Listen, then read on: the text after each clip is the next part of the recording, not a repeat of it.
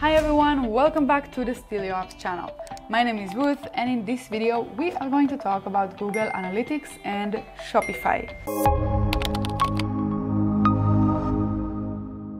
Now, I hope it is clear to any of you watching why you need to connect Google Analytics into your Shopify store. You need to collect any kind of information about your customers, what they're doing, your visitors, cart abandonment, purchases. You want to collect this data into Google, both so that you can learn about what your customers are doing, where your weak and strong points are, and also so that you can create remarketing audiences and actually use that to market to them on Google Ads. For all of these reasons, Google Analytics is incredibly important for anyone starting with Shopify. It is a free tool that is very, very powerful. So, not using it would be pretty stupid of you, to be honest. So we don't want to be stupid. We want to add Google Analytics to our Shopify store.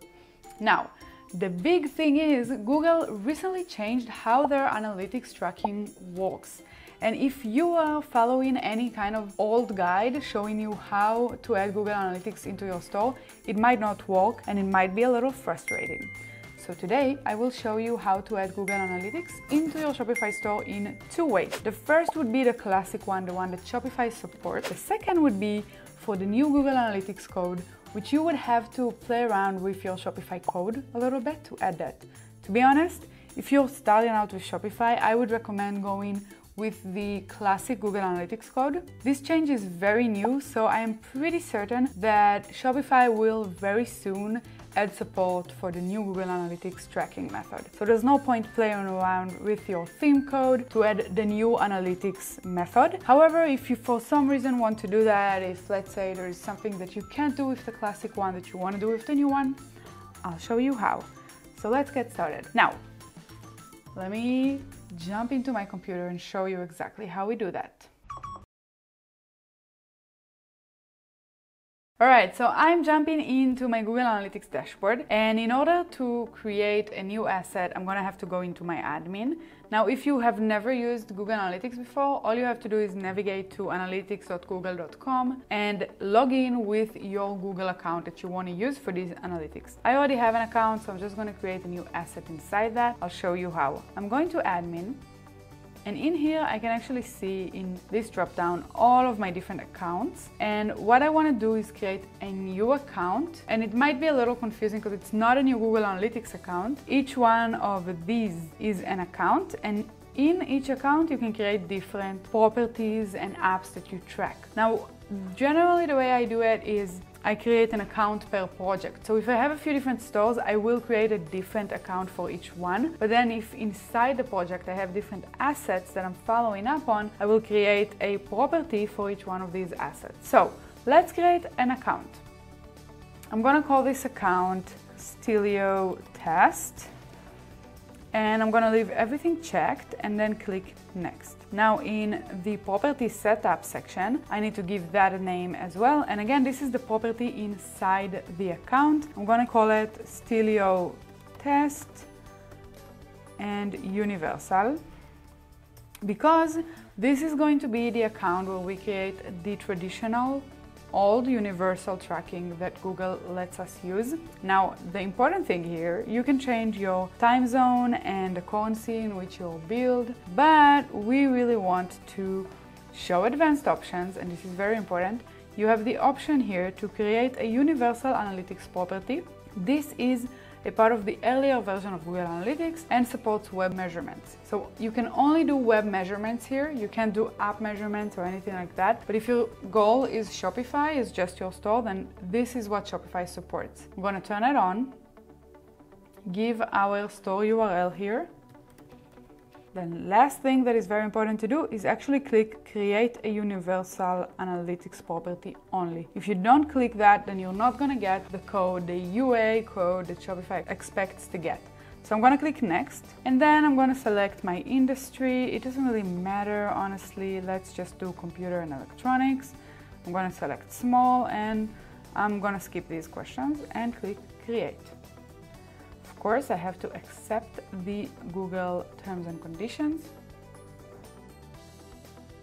And voila! The moment that the property was created, as you can see, we are directed into the tracking code page where I can copy my tracking ID. And here we have the UA number that Shopify expects to see. This is what Shopify supports. So what I'm gonna do is click copy and go into my Shopify admin to actually paste it into Shopify. I'm gonna go into my online store, preferences, and again, if you've had Shopify stores in the past, you will recognize that as what you need to do to copy and paste your Google Analytics code. I'm going to go into Google Analytics and paste the code. I'll click save. And now let's log into the store. And in Google Analytics, let's go home to actually see if we're showing up. There we go. One active user right now. The live tracking is working, which means we've installed the code properly. This is the traditional way. This is the universal analytics that Shopify still supports. You don't need to edit the code. You don't need to do anything. Just copy the code from Google as you did in the past. The only difference here is on Google's side. It's not the default anymore. You actually need to kind of click a few checkboxes to really reach that. So just make sure if you want the UA code that Shopify supports that you follow along as this guide shows. Now let's move on to actually add the other way, the G tag that Google now supports, the new one, into Shopify. First thing I'm gonna do is just delete the Google Analytics code from Shopify so we know that any tracking we get is from the new code that we add. Now I'm gonna go back into my analytics.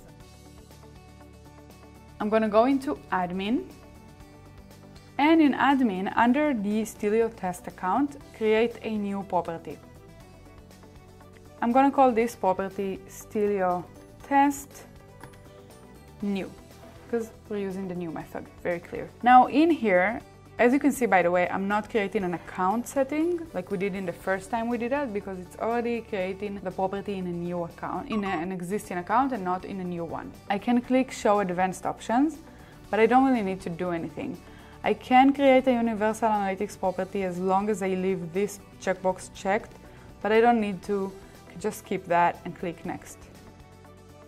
Now for the industry, I'm going to select the same industry that I did before, small, and click create. As you can see, things look different. We no longer have the tracking code that we did before. We have the data streams. And the idea here by Google's side is that we can actually create a few different data streams that all fall into the same property. This is the same property. It might be an app, it might be a website. We want to throw everything in the same place. Now, if this is something you want to do with your Shopify store, then it's a really good idea to use this method. Just because Shopify doesn't support it out of the box doesn't mean that you can't. All you have to do is edit the theme settings, edit your actual theme files. It can be a little bit dangerous, but we're gonna do it now together. We're gonna choose web, because this is a website. We're gonna add the URL of our website and the name, which doesn't really matter. Create stream.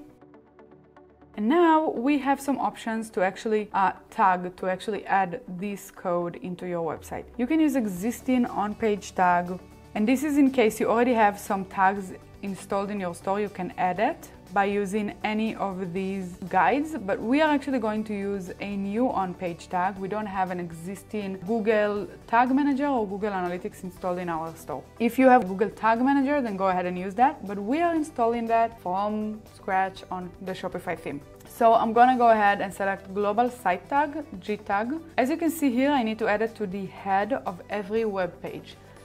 Shopify makes that very easy to do. Let's go ahead into our Shopify admin, and going back to the online store, I am going to edit my active theme. Now, a word of caution here: if you are using an active store, you have active customers making purchases, viewing products, etc., you do not want to edit the live theme, especially if this is the first time you do that. What I would recommend doing is actually duplicating the theme, editing the code on the duplicated theme, and then after you tested it and everything is okay, publishing it. But because this is just a test store, I can afford to edit the code directly. I'm going to click Edit Code.